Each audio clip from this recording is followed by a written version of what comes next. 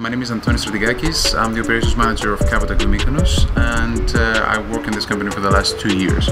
Day always starts with the breakfast time, which is the time that all of the rooms are coming down to the main dining area to have their breakfast. The pool is not that busy at that time. Later on, after the breakfast, the sunbeds, which is something CAVOTAGOO is really famous about. The sunbeds, people try to catch one and spend the whole day there.